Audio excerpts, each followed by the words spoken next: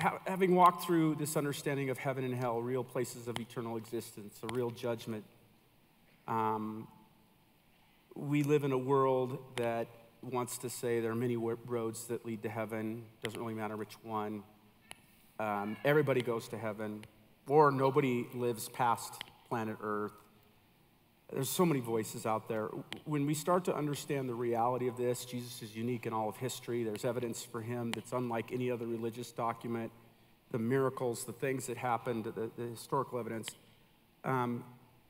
We know that the scripture says that we were told to go into the world and make disciples. We were told to go into the world and share the good news. We're a light. We're a city on a hill. How does this change our life? What does it do to the way we live, what we live for when we live with heaven in mind? Yeah, I mean, it makes a huge difference.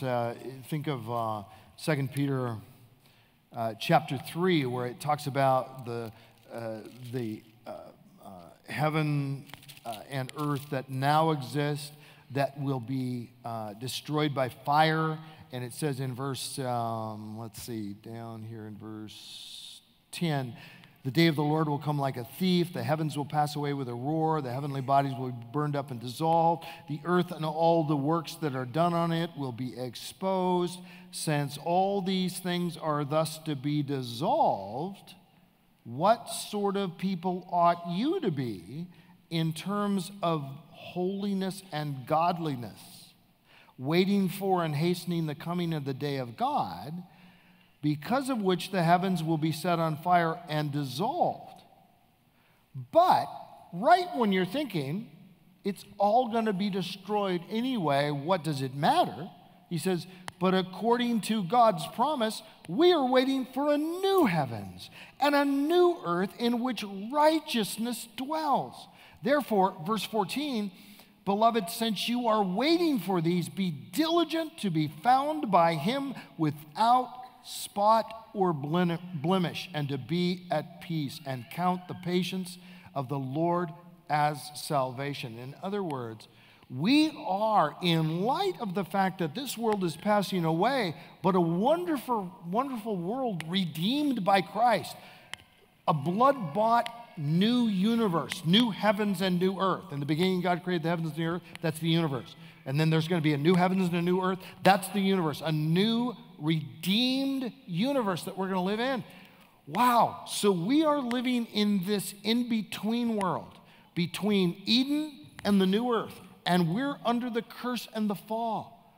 What sort of people ought we to be? What kind of lives ought we to live? We ought to live with a sense of where it all began and where it's all headed in the end without end, because the promise of God is his children will live happily ever after. And what difference does it make in our lives today? Well, for one thing, to understand that we have not passed our peaks. We do not pass our peaks in this life. I mean, in a sense we do. It's like we go up like this, we reach a certain point, we have injuries, age, and then we start to decline. We think, I passed my peak. Yeah, but then we die, and to depart and be with Christ is better by far. For me to live is Christ and to die is gain. But that's not the end. Then comes the resurrection, even greater, where God comes down to the earth to dwell with his people for all eternity, and in glorified bodies and renewed minds forever, we will serve our God and work with each other and worship him. And how should that change our lives today? Well, in pretty much every way. Why would I want to do something today that is out of sync with the person God has remade me to be and who he desires to represent him accurately in this world and to serve him for all eternity and to receive from his hand rewards for having served him? It should change everything.